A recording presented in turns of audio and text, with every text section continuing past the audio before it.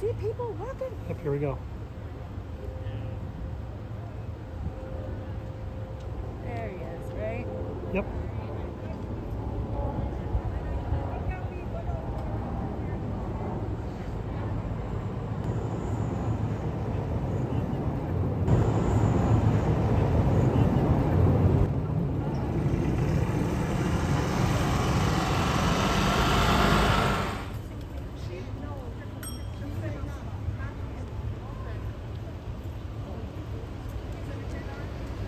Hey, Emily.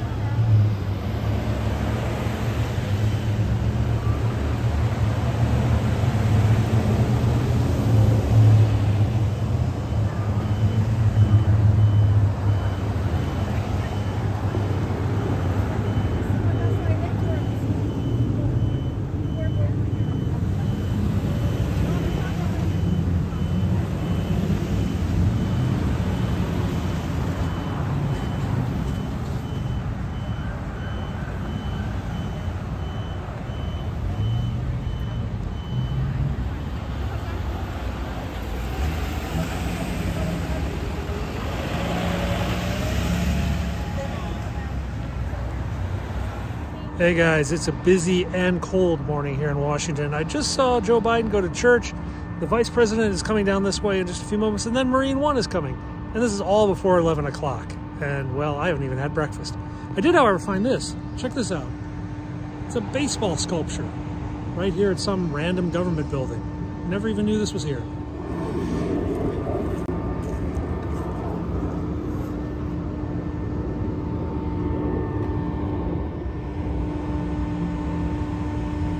Just next to the baseball sculpture is another sculpture, and I don't know what it says. Gli Italiani al Popolo Americano, and it's got some guy throwing the discus. Crap, I'm in the wrong spot. She's coming out of the tunnel.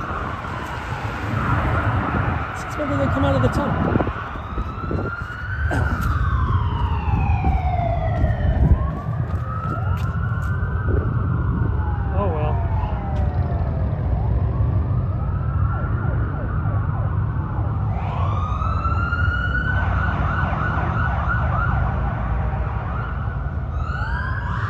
That tent you see is a homeless tent.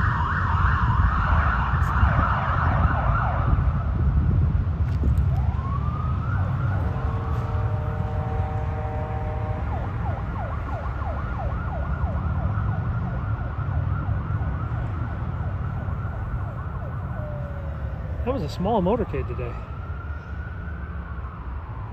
Oh well, sometimes I guess wrongly. They didn't take the normal path past the Watergate. They zipped up through the East Street Expressway, which I showed you the other night when we went to the Kennedy Center. I guess that's actually a safer route because there's very little traffic there. They can basically fly. Oh well, next time we'll get them. I don't know if you can hear it, but the sirens in the background, that's the foam task force making its way over to the White House grounds.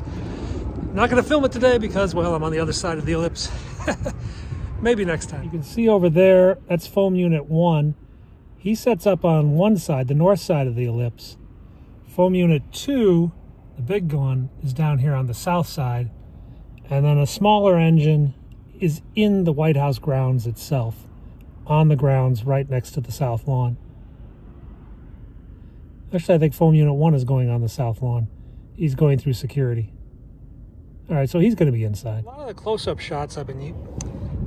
close-up shots I've been using this 18x iPhone attachable lens. But you know what? Let's go bigger. We just got this today. 36x. Twice the size, twice the power. Let's see how it holds up today. Boy, they're low today.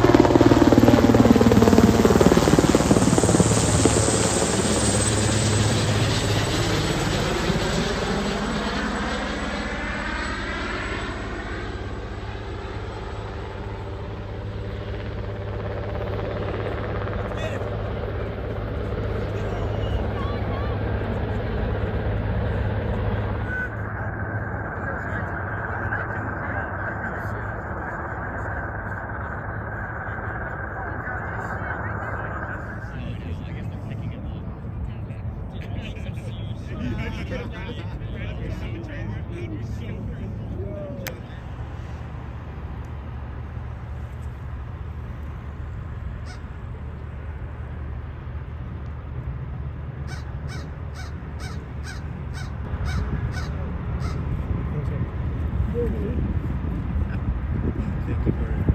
the front?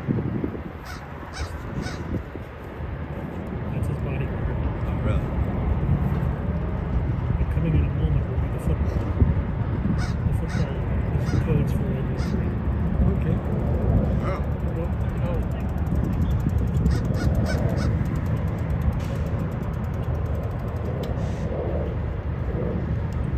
Should be a military officer shortly.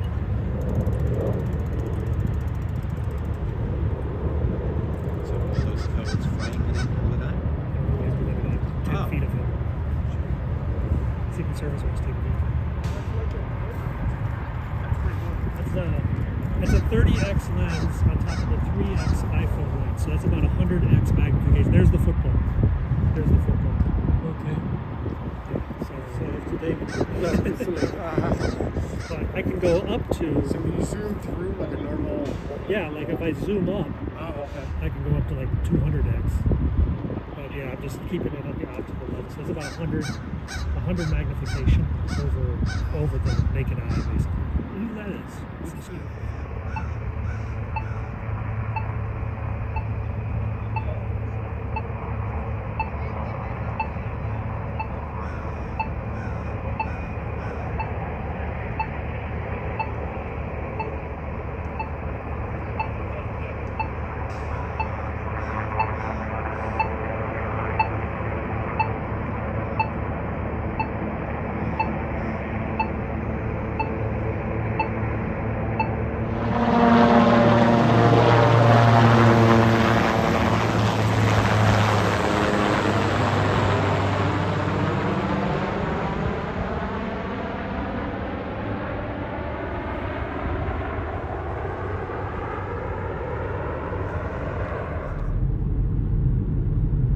That's the VH-92 coming in for a landing at Anacostia.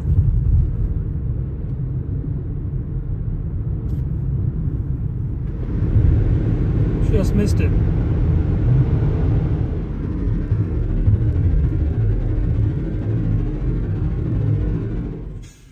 Hey, I don't always get there. I missed the Vice President and I missed Air Force One. It happens. That's life. Traffic. Anyway, my day is now officially ready to begin. What a crazy morning. Let's go get a burger, though, because I am absolutely starving.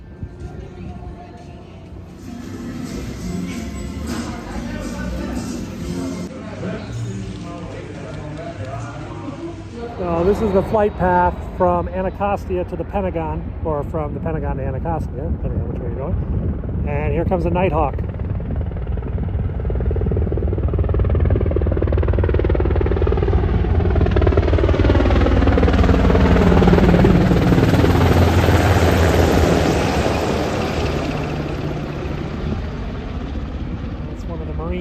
Helicopters, part of the presidential fleet, though he doesn't normally fly on the VH-60 Blackhawk Nighthawk that often, unless it's in another city, because that helicopter is pretty easy to air transport to other cities. I don't know if you can see it behind me, but there's actually a football goal post here. Just one. There's not one on the other side, so I don't know. They pay make it take it or something, come to the one goalpost. But there's a softball field here, and then a big open grassy area. You know what they do down there? Polo. That's the Washington, D.C. Polo Grounds.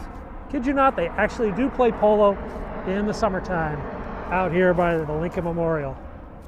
Let's make our way over to Abe Lincoln's place and then onwards. So it's actually really a bit of a disjointed day. I took the kids to school in my, school run clothes, which are like whatever I could find and throw on, only to get a notification halfway through that the president motorcade was on its way to an undisclosed location. Those are pretty rare, but the White House pool put out a notification, and I had to use some other Twitter followers and techniques to find out where he was. So we ran down there. only then to realize the vice president was coming in, only then to realize that Marine One, which I thought was at 1 o'clock, was actually 20 minutes after that. So I've been running around in my take the kids to school clothes all morning, which aren't that warm. We're gonna do an abbreviated hike around the Lincoln Memorial and some of the monuments, maybe go over to the White House, and then I'm gonna go get some warm clothes. Right over here is the Korean War Memorial, which is starting to reopen. They're busy adding all the names of the fallen to this memorial on a giant wall. That's going to take a while. But the original memorial, which is these soldiers, oh, that's still here. There's like ribbons on some of the...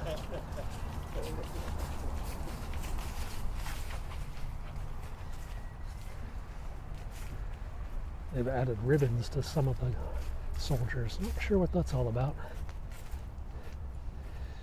Now this is an Army patrol, but if I remember properly, this is, I think, an Air Force officer, and one of the guys, I believe, is a Navy corpsman. So they have like different services represented in this memorial. And then over here, they have the faces of those who served, carved into the stone. And now they're adding the names of the fallen. That's going to be a big project and take some time. And they have these haunting faces looking out. Yep, so here's the 43,000 service members' names are going to be added to a new wall that's being constructed. It's interesting to note, while the Korean War Memorial is a very popular visit for Americans who come to Washington, it is almost on the must-see list for Koreans and Korean Americans who visit Washington. Many of them pay their respects, bringing flowers, flags, other mementos to memorialize those who sacrificed themselves for a free Korea. In fact, whenever there's a visiting Korean military delegation to Washington, this is one of the must-stop places.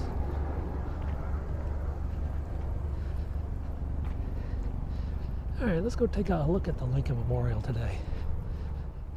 I would say this, it is getting warmer. I didn't bring my gloves today. Like I said, it was a school run kind of day. But I'm not like losing my fingers, at least not yet. Maybe later today. So right down there is the World War II Memorial, the other end of the reflecting pool, and then of course the Washington Monument and the U.S. Capitol. Bob Dole's funeral will be this week. They're having a service here in Washington, D.C., and they will actually stop his hearse and casket at the World War II Memorial for a public remembrance. That'll be Friday, and I'll bring it to you, as well as we'll show you the National Cathedral. Going to be quite a few ceremonies for Bob Dole. All right, let's go up, and we'll take a look right over here.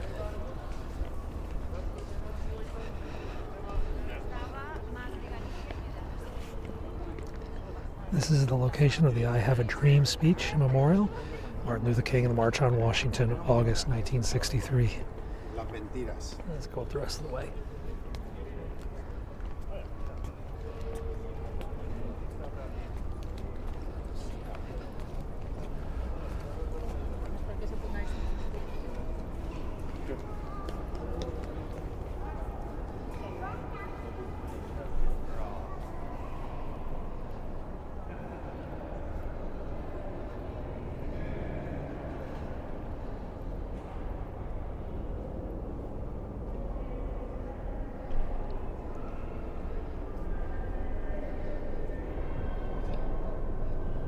This is the second inaugural address, complete with a typo, which I've shown you before. So in case you're wondering where the typo is, it's in the word future, which became future until they filled in the E and changed it back to an F. Oh well. So guys, we're gonna go down here where we haven't been in a while. This is the Vietnam War Memorial, also known as the Wall. The wall of the over 50,000 names of those who died in the Vietnam War. Let's go over here for a second. This is the book where you can look up people from every city in America, all the different names. Let me see if I can get under the glass here.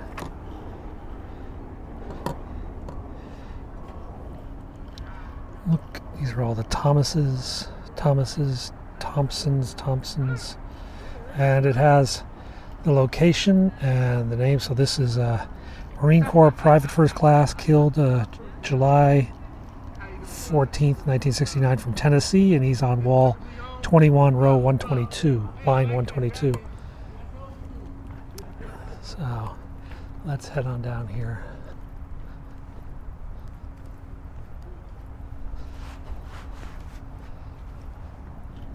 It's pretty quiet in the winter when you come down here. You can come down here sometimes and be the only person down here in the winter time. But in the summer and on major holidays, it's just packed. So here we go, John Anderson, there's your first name, but he's not actually the first casualty. The first casualty is in the middle, and the last casualty is in the middle. And they go out and then start over again. The heavy thing about this is that as you go along, the wall gets higher and higher. The names get more and more. And it gets a little bit intense, but then it starts to ease as you walk away. I wanted to point out something here. So you see this guy, Larry Van Rensler. Now he has a plus in front of his name. Same with this guy, Howard Smith, Dominic Spallini. These are missing in action. Their bodies have not yet been found. So they're listed as with a plus, which means MIA. Now, if they find the body, they'll come out here and drill it into a diamond. So if they do identify the body, they will make note of that. But for now, there are still many missing in action listed on the wall. Now, when they do confirm a casualty or find a body that they didn't expect, they'll come in and they'll add it as close as possible to where it would belong time-wise in these spaces that exist. There's another MIA. And you can see some of those because they look a little bit fresher, the cut in the stone.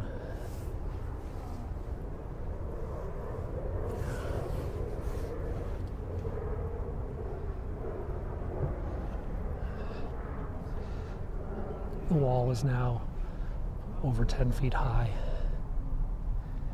as I get to the very heart of the wall, from the first casualty in 1959 to the last in 1975. So, but we used to live in D.C., so we've been here a lot. Yeah.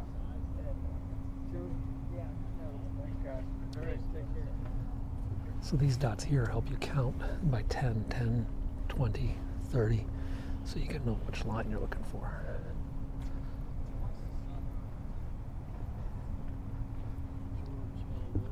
Here, for example, you see this fella and this gentleman. These are more recent cuts.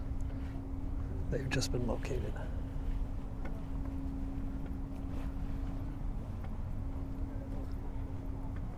Okay. The official arbiter of all things factual down there.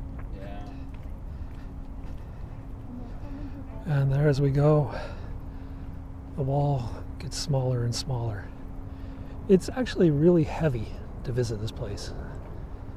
You come down and the names just get taller and taller and taller. But then you come out, it feels different. All right, well, maybe we could go over to the White House, but nobody's there right now.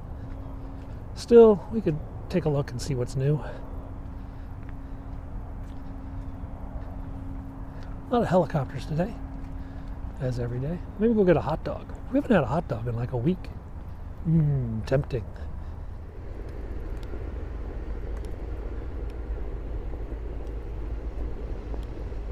Guys still digging. Pipeline replacement. There's like a plumbing replacement, a telecom replacement, and a fence replacement, all going on at the same time.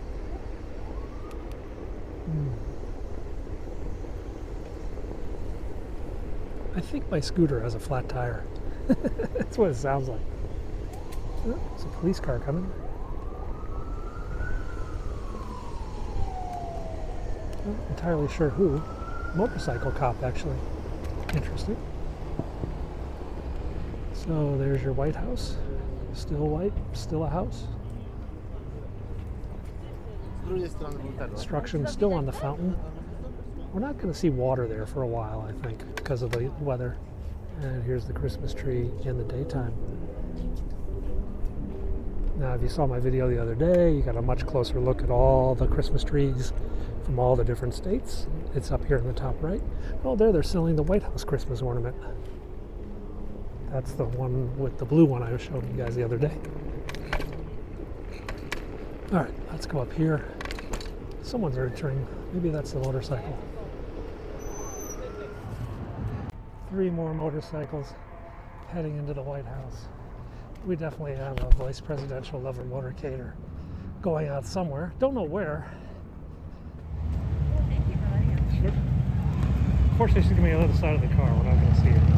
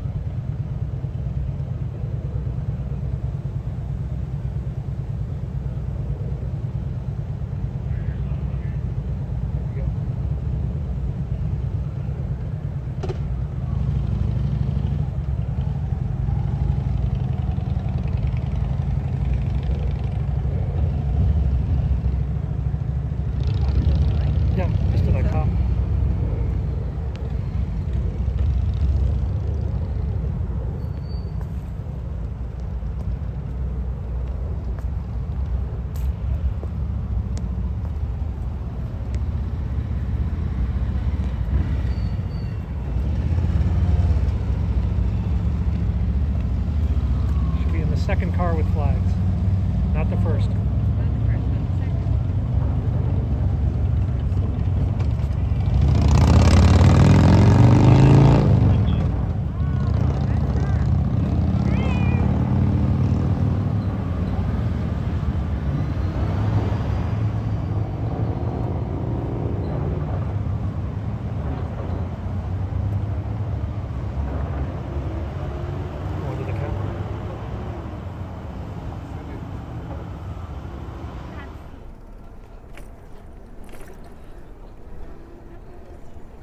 Okay, back on Pennsylvania Avenue for the first time in a few days,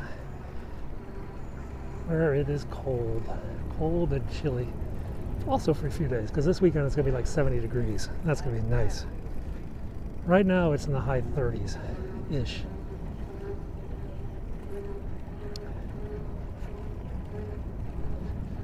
Let's see who we got out here today.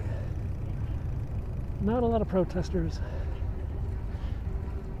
Oh, we do have a protest. I don't know what they're protesting.